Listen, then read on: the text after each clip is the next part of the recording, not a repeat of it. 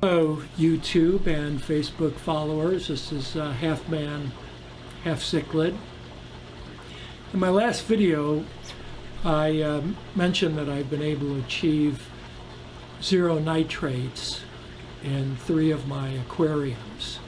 And in the last video I talked about my 500 heavily stocked predator large hap aquarium and what were the systems I had put in place to achieve, in essence, a system where nitrates are consumed faster than they're produced by the fish, leading to, I think last time I checked, I was at 10 parts per million.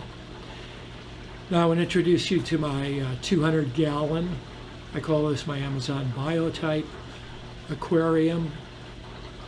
I've got fish in here from other areas of the world, but between the angelfish and some of the South American cichlids, you know, I still kind of refer to it as a biotype aquarium. The tank is actually relatively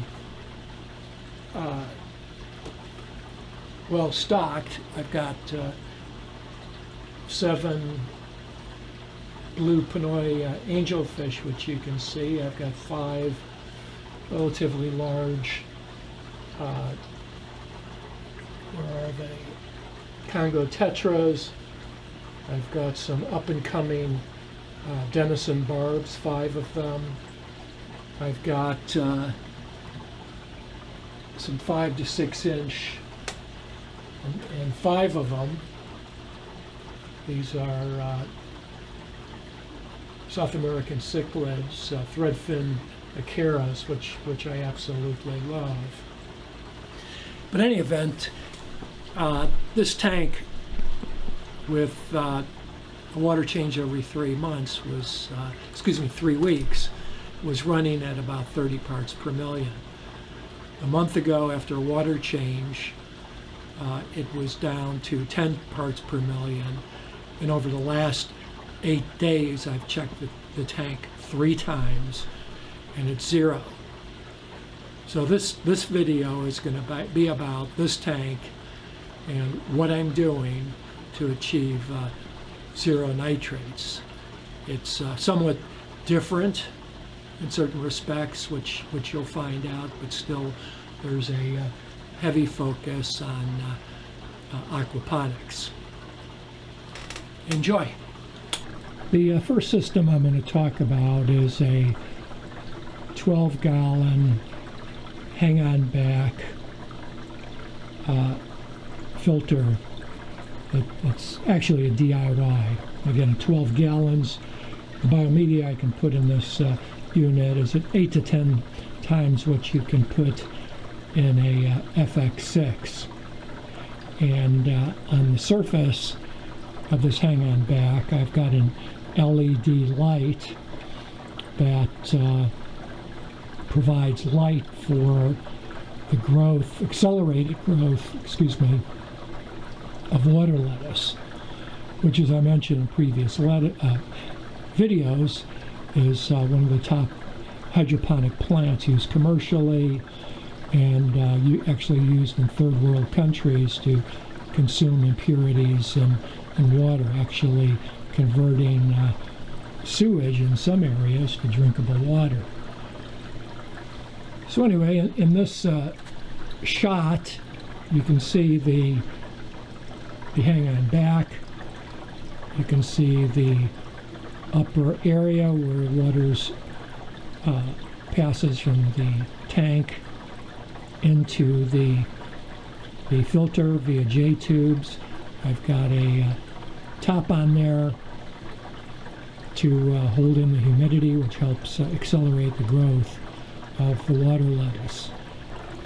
What I've done now is remove the LED light and the top cover, and I'm showing you the water lettuce that's growing in this, again, DIY hang-on back.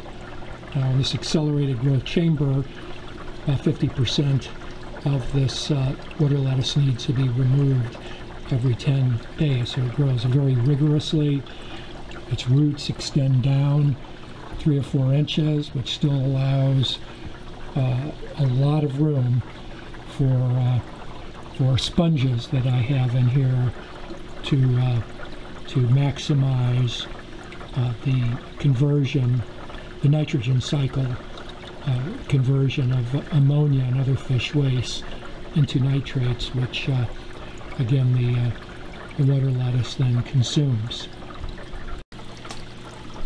Now, in addition to the water lettuce that's growing in the hang-on back filter, in my estimation, I have about 25 to 30% of the top of the 200-gallon aquarium covered with the water lettuce.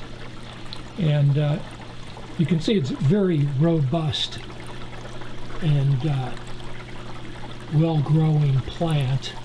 Does not grow as fast as the plants I have in the hang-on back with the grow lights, but this water lettuce is doing extremely well, and I suspect it's probably doing heavy lifting as far as consumption of nitrates.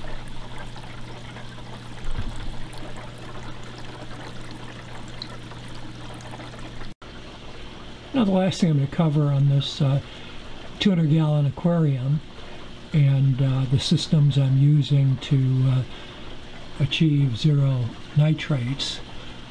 As with the 500-gallon aquarium, I basically have no substrate.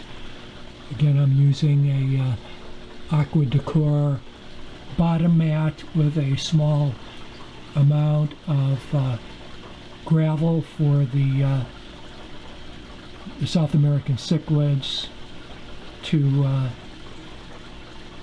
do their thing, picking it up and moving it.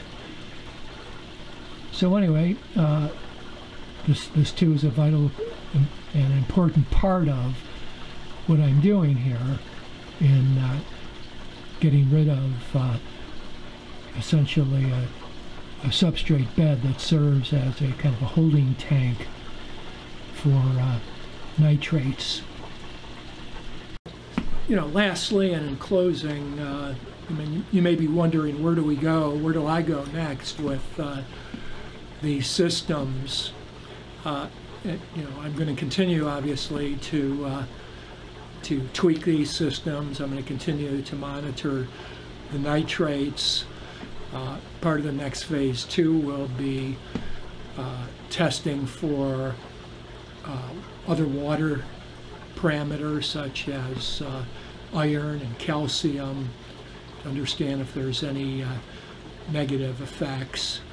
So basically, I do want to examine some of the other water parameters that are typically checked by the average aquarius to make sure that when the plants consume all of these organic wastes and nitrates from the fish, they're not also taking something else out of the water that needs to be replenished.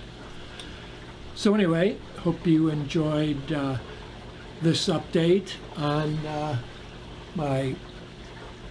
one of my favorite aquariums and actually hitting the zero nitrate level.